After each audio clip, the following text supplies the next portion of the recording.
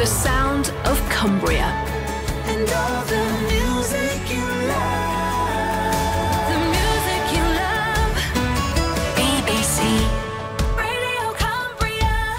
Yeah, hello again. Welcome to Evenings on BBC Radio Cumbria. Darren Milby coming up between 7 and 10 tonight for the next hour, though. We're talking sport with me, Paul Newton, the former Sunderland, Barnsley and Carlisle United midfielder Chris Lumsden, and he's going to be joined by one of his former managers.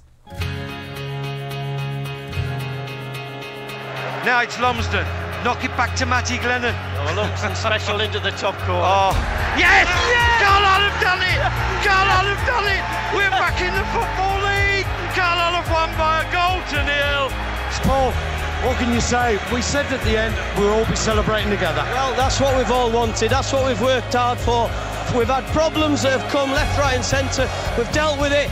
This is what it's all for today. It's a fantastic occasion and we're going to enjoy it. The fourth official has picked up his bag. He's ready to go.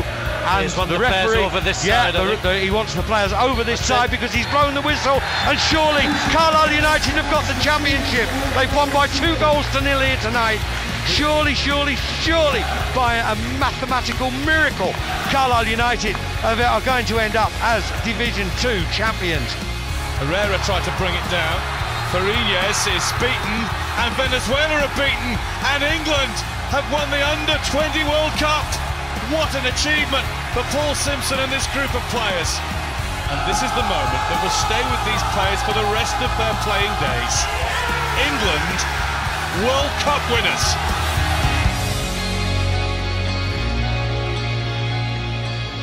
Yeah, not a bad CV, is it? A double promotion winner with Carlisle United, and as we just heard, a World Cup winner as well with England under-20s. Delighted to say we're joined tonight by Paul Simpson. Paul, good evening. Good evening. God, you caught me off the hop there. I thought we were going to talk about Carlisle United. I've gone all emotional with that World Cup one. I forgot about that. Yeah, look, I mean, some great memories there. We just picked out 3 great memories from your time with Carlisle and obviously with England as well. I mean, you must look back, particularly with your hometown club, with great fondness. Oh, without a doubt. I mean, it was, as with all management jobs, it was a proper roller coaster. When I think back to everything that went on in the 3 years that I was there, it was absolutely incredible. I mean, you know, if you remember back when I went into the club, I went in as a player. You know, I got a phone call off Roddy Collins. I'd had 1 year as a player manager at Rochdale, left for reasons, you know, which just, I don't know whether they've ever been reported, but I left because I felt as though my authority as a manager would be undermined if I allowed the directors to dictate what they wanted to, and I wasn't prepared to do that. I thought if I'm going to be a manager and it works, I'll get it to work my way. If it fails, I'll get the sack because I've done it my way. So I wasn't prepared to do it any other way. So I came into the club as a player under Roddy. It became really clear to me, you know, probably even in pre-season, that we had serious problems. And at one point I rung Jackie on my way home from the training ground, from the stadium, and said, listen, get a bottle of wine open, I think it's time to pack in. And she was like, no, don't do that, you know, we've just signed the contract. I said, nah, this isn't what I've signed up for, I don't need this. Luckily, she persuaded me not to. She persuaded me just to give it a little bit longer and see if it changed once the season started. Unfortunately, it didn't. We had whatever it was. I think it was about four or five defeats, and we had a Friday morning where Roddy comes in and tells us he's been sacked, and we moved on from there. So I went in as a player, realised the club was in serious trouble when I was in there as a player, but naively, stupidly, whether it was me heart ruling my head, I just decided to give it a go, and thankfully I did, to be honest with you. So basically it's all down to your wife Jackie that those back-to-back promotions happened. Well, it's down to her that I ended up carrying on playing and doing my cartilage and getting injured, but probably because of that it helped me to be a manager as well. So it was down to her persuading me, just give it a go, you know, you know what you agreed to. So I went in and did it, and it was strange. I mean, I think back to that Friday morning when Roddy came into the changing room. I mean, Lummy knows what it's like. You're sitting in the changing room waiting to go out to training, and you know, you wait for the for the coach to come and give you the shout or the whistle down the corridor, and everybody traipses round to the back, and we're all sitting there in the changing room, usual bit of banter going on in there. And I've got to be honest with you, it wasn't a great dressing room at the time. It wasn't a good place to be. It wasn't the sort of dressing rooms that I'd been used to throughout my career. And Roddy came in with Bugsy and Tony Elliott, who were his coaches, and basically said, right, I've been sacked. I'm asking them to sack the other staff as well so we can all go out together. Thanks very much. Ta-ra, walked out, and everybody's sort of sitting there going, come on then, give us a clue what we've got to do here. How do we go about this? So I don't know why. Maybe just because I'd had a year of being a manager, I just said, right, what about if we do this? And I said, I'll take training this morning. I wasn't actually fit for the game. I'd ripped my thigh in pre-season, and I'd played about 5 or 6 games with a tear in my thigh just because I felt that I needed to play because we were really struggling. And, you know, Roddy had brought me in and I didn't want to be ducking out because I was injured. So I said to them, I'll take training. I ain't going to try and be clever. We're going to go out. We'll have a warm-up. We'll have a little small-sided game, and we'll come in, and hopefully by the time we get back in tomorrow, somebody will have told us what's going on. So we'll go out to train, and at the back where there was the big bank around the training pitch, I went out. I literally set up a few really simple bits and pieces, and while I was taking training, Roddy Collins and Bugsy and Tony Elliott all came and stood on the bank watching me. So I'm like, oh wow, this is a difficult situation. So during the session, Dolly came running out, the physio, and Dolly said to me, the chairman wants to speak to you. I went back into the boardroom and he said, look, we'd like you to take it over the weekend, and we'll have a chat to you again on Monday. So I went back out. Went up to the staff. I asked Tony Elliott, I asked Bugsy, John Cunningham, to come first, and I said, Bugsy, listen, they've asked me to take the game tomorrow. Do you want to help me? And he said, no, I came with Roddy and I don't want to help you. I said, right, no problem. See ya. Asked Tony Elliott, I said, what do you want to do, Tony? Do you want to help me? And he said, yep, I definitely do. I went, brilliant. Go and get your kit on. Come and take the keepers for me then. So he came and joined me. And I went into the game on the Saturday. Didn't try and do anything clever. It was literally a case of let's stick us out there 4-4-2. Let's just see where we go. And between me arriving at the ground at about, I think I got there about 12 o'clock till about 2:30 when I made the final call, John Cunningham was helping me and then not helping me on 3 different occasions until we came to about 2:30, and he said, oh, chairman won't give me the money I want, so I am going to help you. And I just said, no, I've made the decision now. In fact, it was earlier than that. It was about 2:15 because we hadn't gone to warm up. I said, no, I made the decision now. I said, you're not helping me. Just go home, get out of the building. I don't need you around here. So myself and Tony Elliott took it for that game. And I suppose the rest is history, as they say. How much did the man opposite me in the studio tonight play a part in that revival for the club, do you think?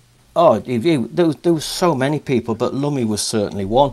And I've got to be honest with you, I remember we had our chief scout was a guy called Russ Richardson, who I still speak to all the time now. Russ was a top bloke, really absolutely fanatical about scouting and about going watching players. And you know, we would get to the ground sometimes and the team would change, and I'd be ringing him at sort of 2:15 with the team sheets coming in saying, Russ, who's this? This name's on the team sheet. Who is it? And he'd be like, oh yeah, he's a wide right. He likes to come inside. He does this. He does that. He's quick. He's not quick. Whatever it would be, he knew everything about these players.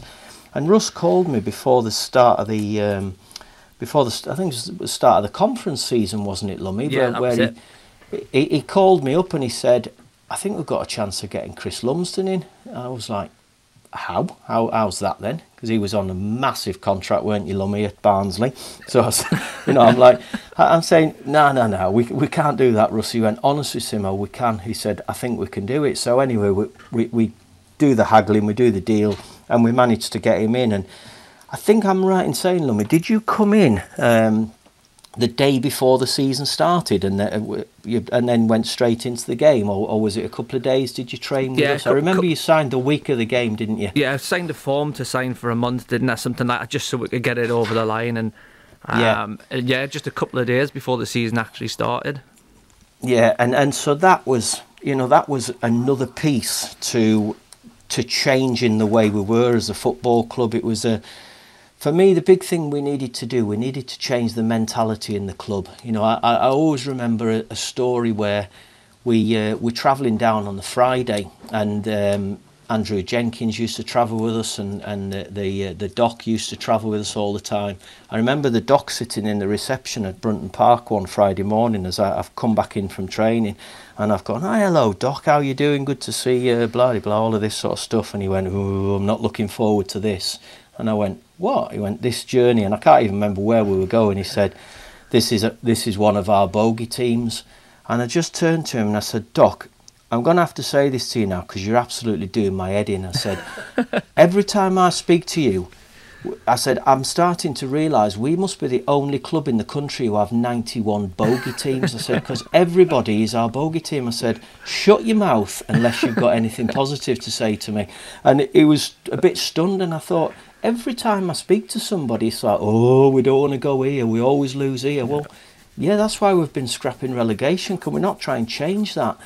And that was the mentality that I felt we needed to change. So with the players that we were bringing in, and you know, there was players who signed before Lummy, and then players who signed after Lummy, who totally changed the whole feeling about the place, changed the level of professionalism, changed the attitude to what it meant to play for the team, and that was something that I was desperately trying to do. As you've said and touched on before, you got into the changing room. It wasn't great. Roddy Collins, etc. in there. Was there bad eggs? Yeah, there was, and there were. I think deep down there were actually good people, but they just. This sounds really arrogant here, but they just didn't know how to be professional footballers. There's you know, everybody goes in a pub where there's somebody stood at the bar drinking who he could have been a player. He should have been a pro. He's better than these lads. And you know what? They're probably right. There's probably lads who are playing for Guildford Park, for Carlisle City, for North Bank, who are really good players who should have been a pro, but something held them back, whether it was they couldn't deal with the changing room, whether they couldn't deal with the banter, whether they liked to drink too much, whether they did other stuff that wasn't really acceptable. You know, so there was people in that change room who didn't know how to be good professionals, and that's what I found, you know, and my biggest challenge when I took over was actually stopping people drinking. You know, I remember one of the first weekends that it might have actually been my first week, the first time I got the job, and the first caretaker job. And I spoke to Dolly during the week, because at the time there was only me and Dolly. I hadn't brought John Ward in at this point. And I said to Dolly, I've got a bit of a problem next weekend, Dolly. I said, because on Monday I've got to take Jack into hospital in Blackburn for a little minor operation. And he said, right, okay, so what do you want to do? I said, well, I'm going to give the lads Monday off. And he went, oh, don't do that, Simo. I was like, why not? He said, well, do you not know what they do? I went, no, I ain't got a clue. He said, well, after a game on a Saturday, there's a group of them. And he told me who they were. Yeah. He said, these are the lads. He said, there was a pub up near where the Holston Hotel is, and I think, did it used to be called the White Horse, or the White Hart or something, whatever it was called anyway. And he said, they'll go in there on the Saturday night and they'll get a lock in till about 3 in the morning. Then they'll be in there from lunchtime right through Sunday night, and if you give them Monday off, they'll start again on Monday. So basically they'll be drinking for 2.5 days when they come in on the Tuesday. And I'm thinking, nah, people can't do that. Footballers don't do that. But this is the sort of environment that we had. So in the end, I did have to take Jack into hospital for this operation, and we came in on the Tuesday, and wow, the smell of alcohol as I walked down that corridor in Brunton Park was incredible. And we just had players who, that's how they lived their life, and it wasn't that they weren't vindictive, they weren't nasty people because of it. That's just what they thought was the thing to do. That's how they were. So we just needed to change that culture, and change that feeling, and really they weren't that bothered. They were on good contracts that they'd been given by the club, and they didn't really care if they won or lost. It wasn't that important, and they had no shame in going out on a Saturday night after you've been turned over, losing at home against York first game of the season. I'm not bothered. Say what you like. I did my best, and that's all there is to it. And we just had to change that culture inside the football club, which, if I'm going to be honest, I hadn't got a clue whether I'd be given the time to do it. You know, we would go in. It was my job in the morning. I would go in just to say good morning to everybody, with part of me being civil and saying good morning to everybody, but I was actually going round to speak to people to see who smelt of alcohol, because I knew I hadn't had a drink the night before we were going training, so I knew if somebody else has had too much, I could smell it. And it was literally, you know, I remember on a couple of occasions I have to go, you know, go up to somebody and say, morning, you're right, and go, oh, right, have you just got a minute, and pull them out and say, just get yourself changed and get off home. Yeah. Like, what for? I said, because you smell of alcohol, you're not fit to train, could you go home? And I had to get them out of the building and send them home, and I had to do that a few times. And then the feeling changed, because I then go in and I think, I don't have to do that now, because I know that somebody else is digging them out. So Arnie, Hendo, they were the start, and then we brought in Kev Gray and Tom Cowan, who then gave another bit. But it wasn't just them either. It was because we had good people in there anyway, but they just weren't allowed to be there weren't enough of them to be a strong voice. So people like Murph and Chris Billy stepped up to the plate and suddenly became leaders. And regardless of what anybody thinks of their level of ability or the number of games they played, they actually helped me to change the feeling and the attitude in and around the changing room. Did you think on that, you know, the great escape, so to speak? We spoke to Matty Glennon last week, and he was convinced you were going to do it. It was some effort, wasn't it? Yeah, it was close. I've got to be really honest with you. When we got to Christmas, no, I didn't think we had any chance whatsoever of staying up. I thought we were so far off it, we were never going to do it. I think, you know, when I remember back, I remember going on a run of results, and the final one was Oxford away. I don't remember what part of the season it was, where we had, I think it was 12 straight defeats in the league. We had a win in the middle of it, and I think it was a cup game. It wasn't a league game anyway. We had 12 defeats, and through this time we were working through CVA, where we couldn't change the squad. We were going with what we had, which wasn't good enough. I remember going away to Oldham in an FA Cup game and leaving the house in the morning thinking, I can't see how we can keep a clean sheet today, and I don't know how we're going to score a goal in an FA Cup game away at Oldham. I thought, may as well put the FA Cup final suits away, because we ain't going anywhere. And we lost the game 3-0, so I was right. And we had this run of results where we couldn't get a win for anything, but we'd started to change it. We had Tom Cowan come in because Dundee went into administration. Tranmere wanted to get rid of Kev Gray, so we've signed him. And when we went to Oxford, I'm not sure if Andy Preece was with us at that point. Again, I made a cheeky call to Preece. He'd just been sacked off Bury, and I just rung him and I said, listen, when I got the sack, I wanted to get back on the bike again, playing football. Do you fancy getting on your bike again and coming and playing football again? And he went, yeah, I'd love to. So we brought him in. So we started to get different players. And when we lost to Oxford on the I think it must have been early December, we lost to Oxford, and I remember walking off thinking, wow, we're close here. Yeah. We're getting to a point where I think we might be all right here. But I think we were about 17 points adrift at the bottom of the league. And then the following week, in fact, no, the following week was when Preece came in, because we beat Torquay at home just before Christmas. And that for me, well, the Oxford game was the start of it, even though we lost. But then that way that the team then developed over the next part of that season was just, I knew we were in a good place. Yeah. And even though we went down, I still felt we're actually doing all right here. You know, we're in a good place, and in a way, that's probably, there was two reasons at the end of the season when we so before the last game of the season, which was away at Doncaster, I got a phone call from Blackpool to ask if I would go and be their manager. Blackpool were in League One at the time, we were in Division 3, and there was two reasons why I turned it down. I actually felt we were doing okay and we had a chance of being successful, and I just knew I couldn't leave Carlisle after taking them down into the conference. I knew I had to stay and try and have a chance to bring them up. So I ended up staying, and going into the conference, I felt really, really confident that with a few little additions, we could have a right good go and get ourselves back out the league. Yeah, and is that the summer Fred took over? Yeah, he was. Yeah, Did you have a meeting with Fred about it? I think I've heard it before about your best 11, or you made you write something on the board. He called me in sort of about, you hear that Fred's story's taken off. I didn't know Fred. I'd never met him before. I'd done a bit of research into him. Never met him.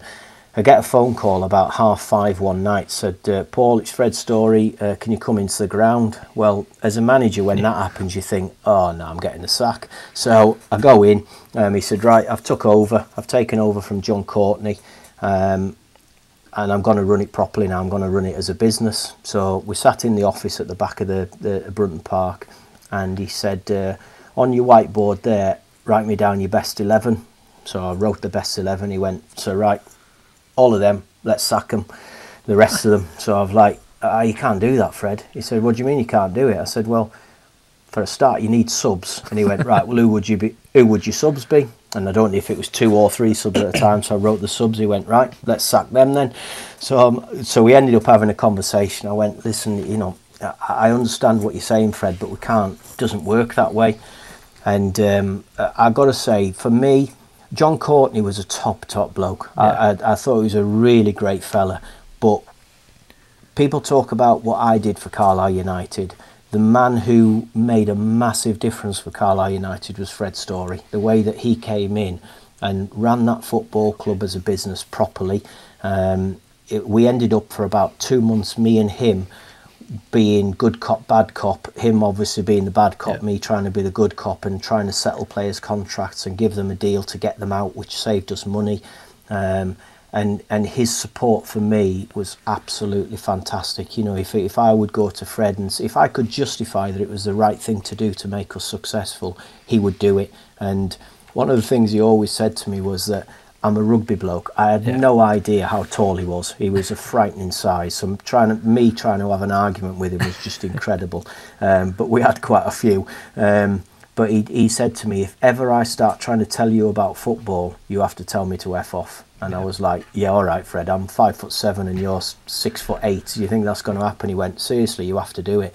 And I think over our time together, there was probably only twice that I had to say it to him, but I survived it and we got through it. But him coming in was a massive thing for us. So he totally changed the football club, totally changed the business side of it, and helped us to move forward. So this is your first, the Rochdale one's gone before. You kind of took over halfway through the season before. This is your first season as you've had the pre-season, proper manager, getting a squad together. You've got people in place who you like, who you think will do a good job for you in the building.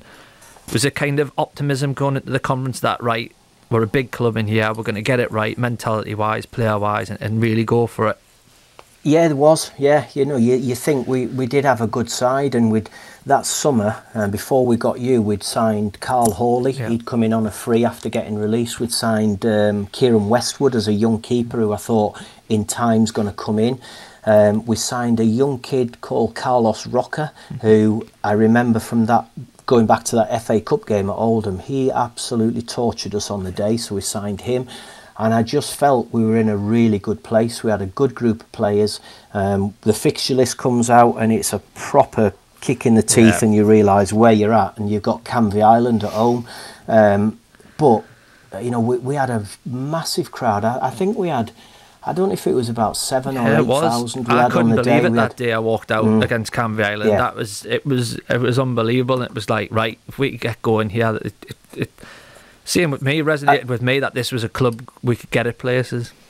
Without a doubt, and that's what you remember. I remember that one. I remember going to Northwich during the week and taking thousands to Northwich. Suddenly you think, wow, what's going on here? We could be in, it could be good. And we had, I think if I don't know how much you remember of it, but we had a really, really good start to the season. It was us and Barnet both flying, and then Barnet came to Brunton Park and properly pulled our pants down and beat us, and we deserved to be beaten, and that was a little bit of a wake-up call to us. And the thing that I was finding is everybody thought that we were the big club because we had a big fan base. We were massively, we were the biggest budget and all that sort of stuff. And I'm finding out, I'm speaking to Paul to Paul Fairclough, trying to see whether we could sign players from there, trying to sign players from Accrington Stanley.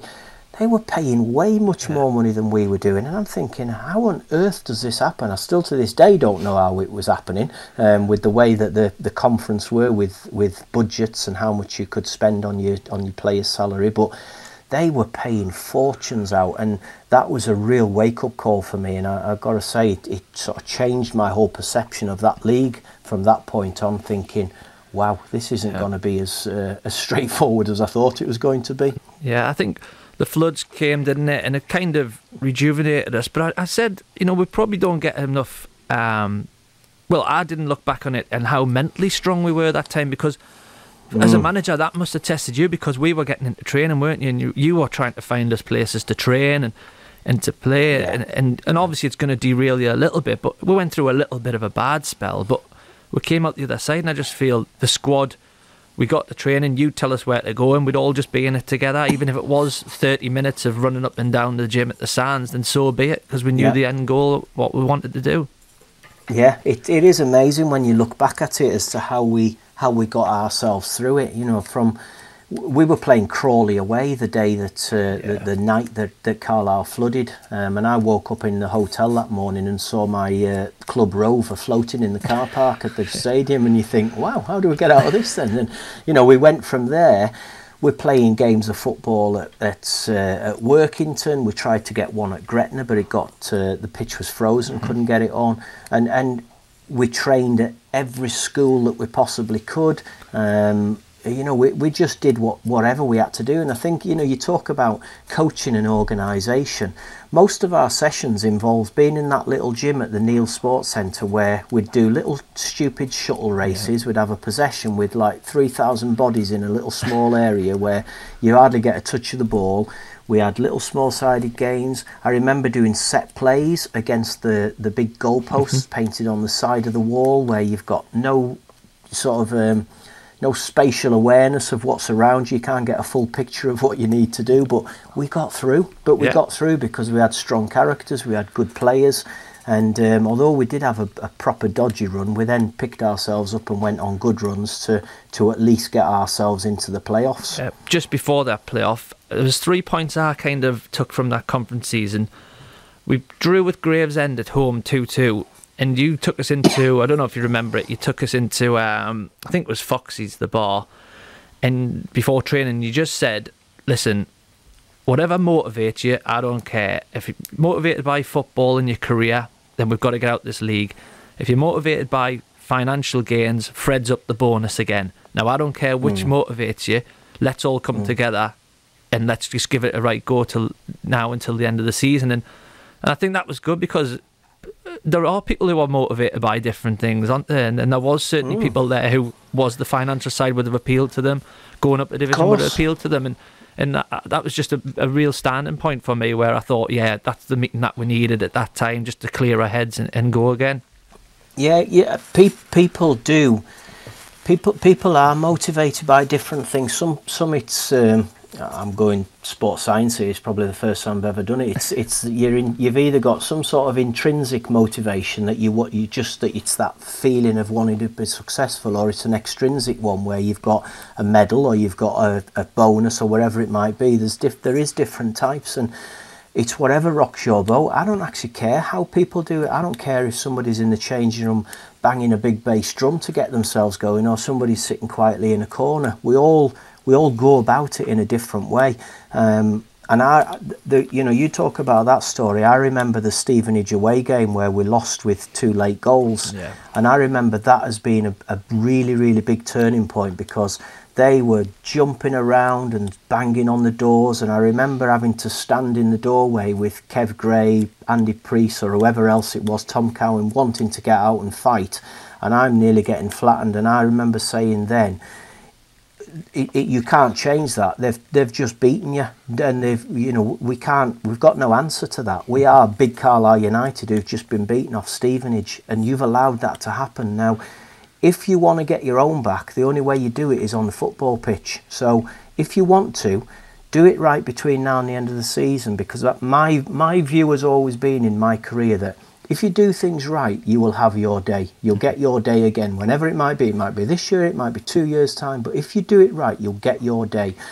And by a crazy quirk of the footballing gods, our day came at Stoke City that night.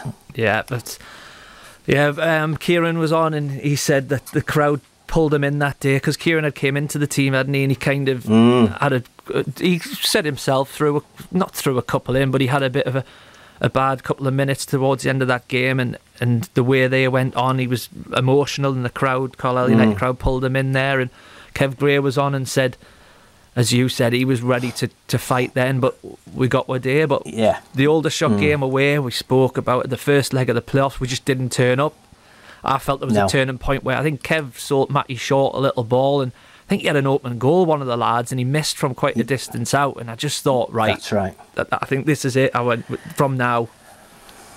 Yeah, it is. It is those little things, isn't it, that turn the games. And the strange thing was about the Kieran Westwood. I knew that Kieran was. I signed Kieran on the strength of watching him warming up in a pre-season friendly at Barrow, because I was watching him thinking, oh wow, he'd come on trial for us, and I watched him making saves in the warm-up, and I watched him striking the football with his left foot, thinking, and I was stood at the other end of the Barrow Stadium watching him warming up, and as Dennis walked past me, Dennis Booth come off the pitch from the warm-up, I said to Dennis, don't allow me to let Kieran Westwood leave this ground without signing tonight. And he went, why? I said, I've never seen anything like it. He's going to be a keeper. So I knew Kieran was going to be good, but he couldn't get in the side because Matty was doing so well. And I brought him in. For a couple of games, and one of them was the Stevenage away game, where he got absolutely smashed in that Stevenage game. They were putting things under the crossbar and bundling him into the net and everything. And he played a few more games after that, maybe one or two more games afterwards. But he then picked up an injury. So Matty Glennon had the kick up the backside that he needed just to get himself going again. But Kieran had also had a little bit of a taster of it.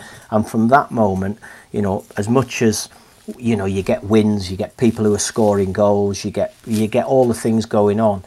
Matty Glennon's penalty saves were the things that turned it all around in that game against Aldershot. I don't know how many times during those two ties I thought, forget it, we've got another season in the Conference League, or I've got the sack, whichever was going to come. But I thought that game we destroyed them for the first hour, and I think it was just after Homer hit the post with a header about 55 minutes, an hour or so, which would have made it 3-0.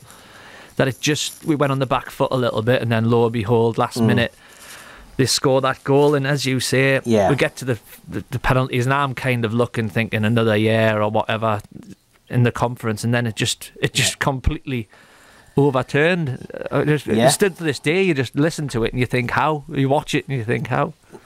Now, well, to be honest with you, I look at it, and the fact that the penalties were in front of that Warwick Road end, and that I think on that particular night they urged Matty to make saves. I think they sucked the ball into the back of the net from our penalties, and I think over the season, I think we fully deserve to go to the playoff final. Whether over, if you look at how badly we played in that Aldershot game, I remember getting back on the coach and saying to Dennis and to Dolly on the coach, we got away with one there. To come away 1-0, we were so lucky, but we were still in the game. At 1-0, you are so in the game, and we knew that coming in the home game at Brunton Park, we knew we'd get a good crowd, and again we filled the place. The atmosphere on the night was incredible, and in the end, I think because of the way the season had gone, we deserved to go up.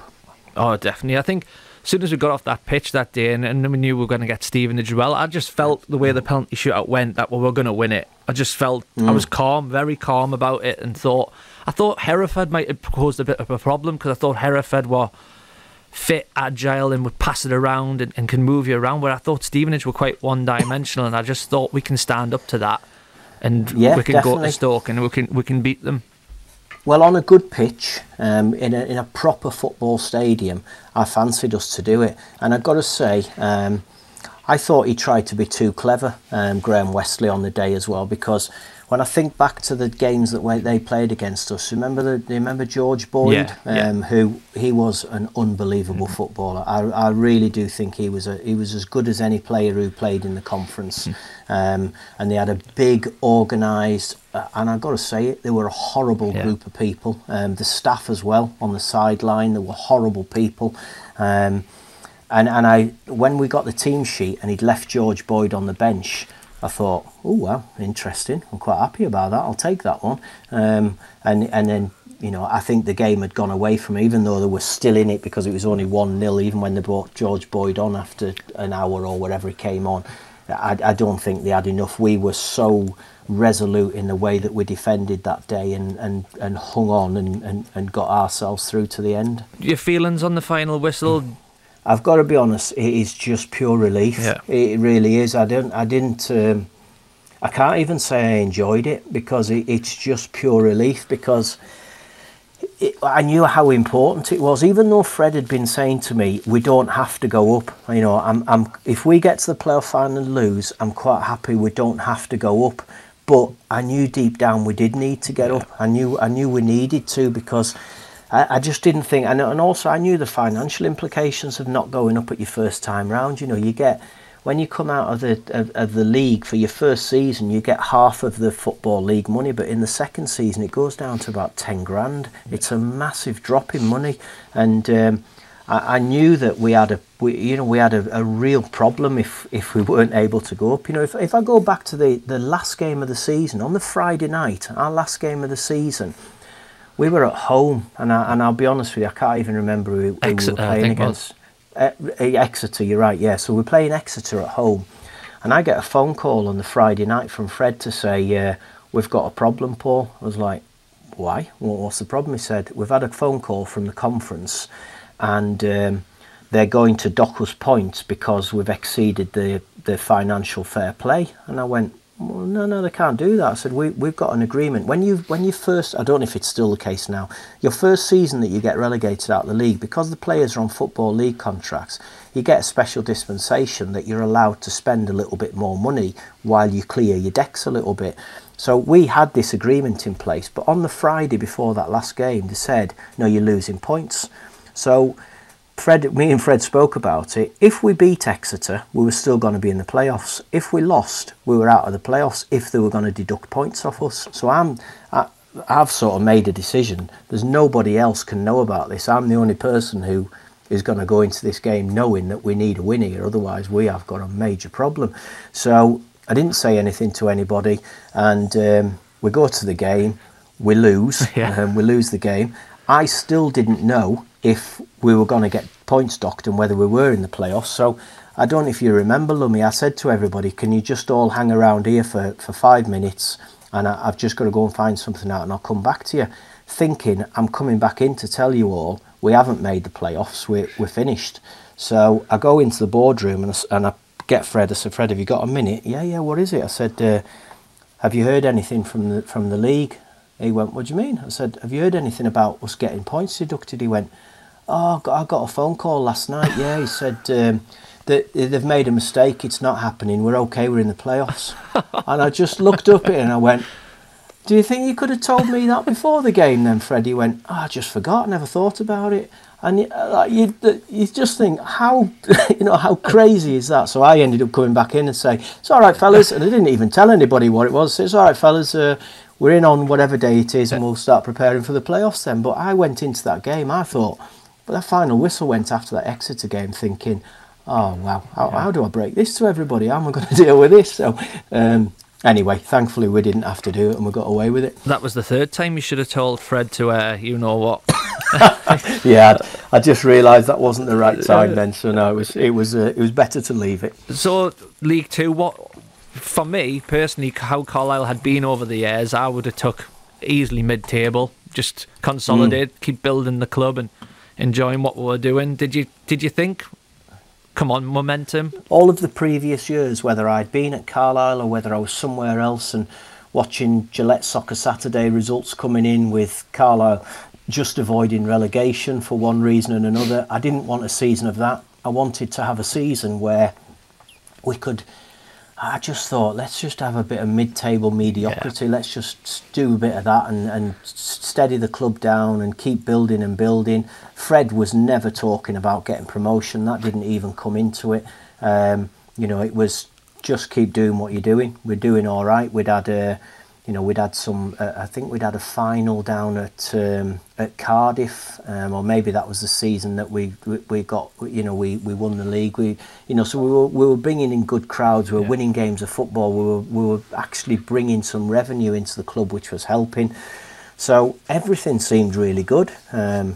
Even though, I remember there was a point in the season, quite early on in the season, maybe September, October time, where we had a bit of a dodgy run of results. We'd lost a few games, and Fred called me and said, you're going to get a call off Radio Cumbria. They want you to go in to do a morning show tomorrow morning. I don't know what it's called, the drive show or something, people going into work in the morning. I said, all right, what's that for then? He said, well, they've asked me and you to go in, and basically they want me to give you a vote of confidence because of the results. I went, oh, right, okay. I said, well, what do you think? He went, do you need me to give you a vote of confidence? I went, not if it's the normal vote of confidence, I'm going to get the sack tomorrow. I said, if you think I'm doing all right, then no, I don't need you to do it. I said, I know what we're doing. And he went, right, well, in that case, I'm not going on it then. So I said, all right, then I'm not going on. So anyway, the next morning I listened to the programme because I'm driving into the ground. And basically what they'd done, they'd sent a roving reporter into the centre of Carlisle to ask about Carlisle's results. And I always remember it. I remember whoever the reporter was asking an old lady, said, oh, do you follow football? No, I don't follow football. She said, I watch for the results, but I don't follow it. And he said, oh, how do you think they're doing? She went, oh, they're not doing very well, are they? And the guy said, well, do you think they should sack the manager? And she said, well, if that helps get better results, then maybe they should. And I thought, wow, I could have been sat in the studio listening to this. And thankfully, Fred didn't need to give me a vote of confidence. He didn't give me a vote of confidence. He just told me to get my finger out and start getting some results. And from then, things started to change. We had a few. Well, no, we went on a really good run. We went unbeaten for a few games. Got wins, big wins.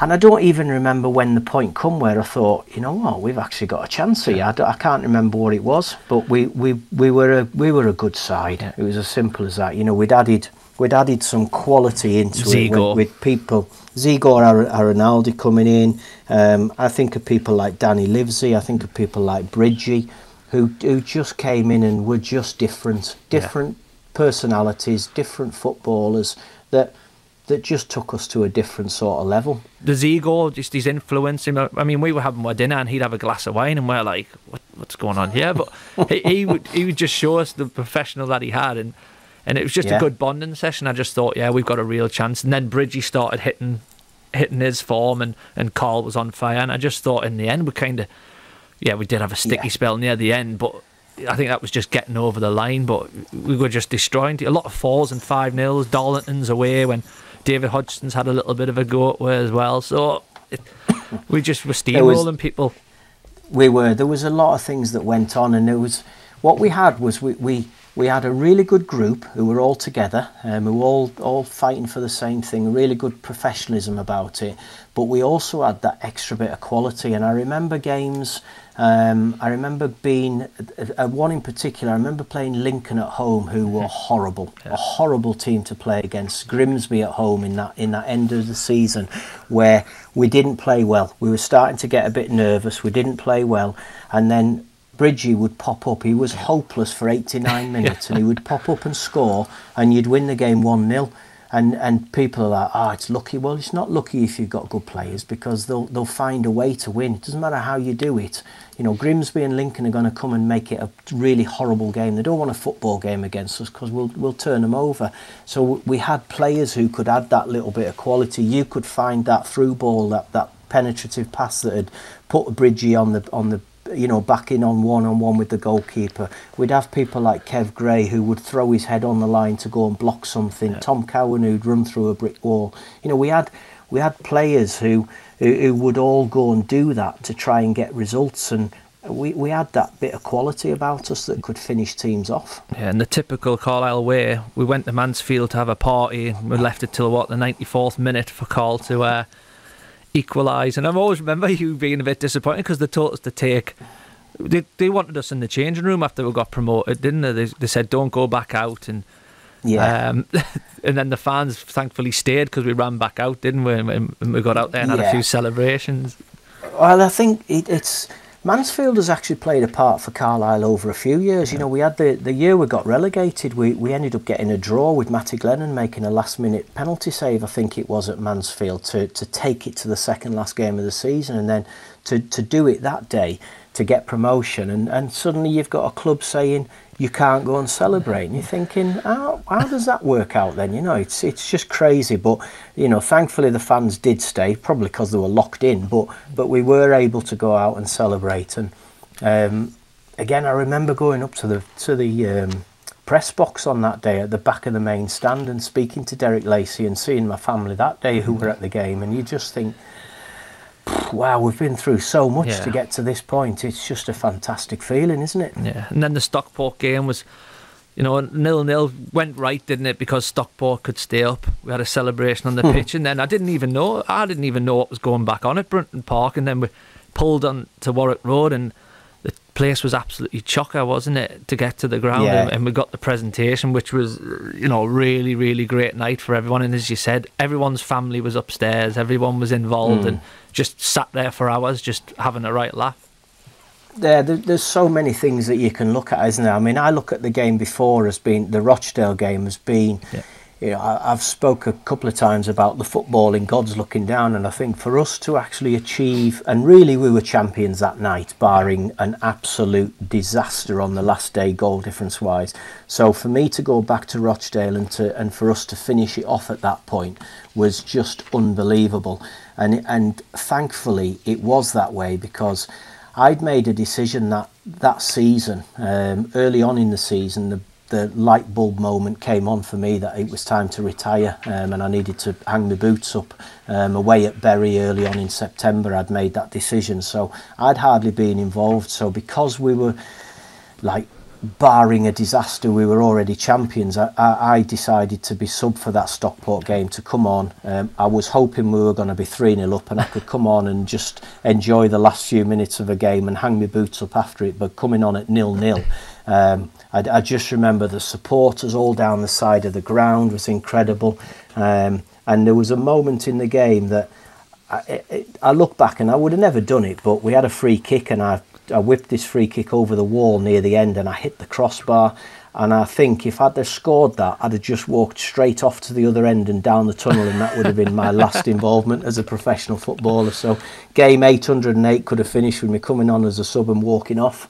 Yeah, I think you would have seen me and Bridgie in the tunnel, because we had Budweiser ankle that game. We missed that one.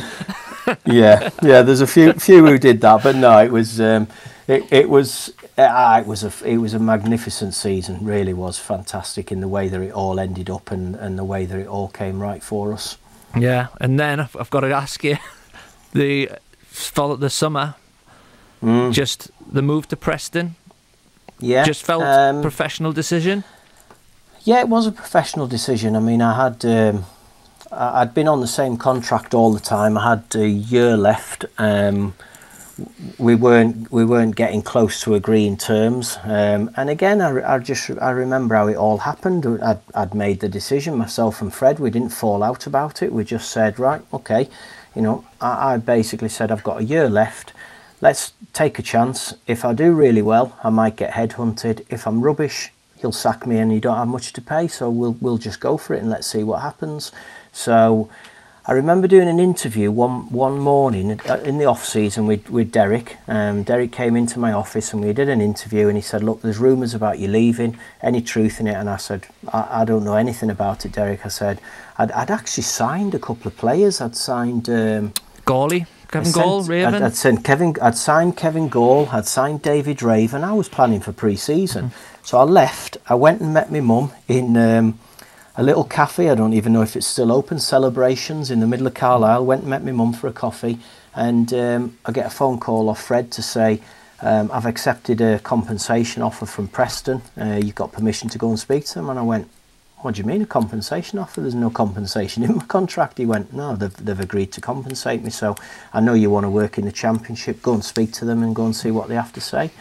And I sort of said, well, what about staying here? And he said, we spoke about it. We can't agree it. Go and speak to them and see what they say. And from there, I went down there.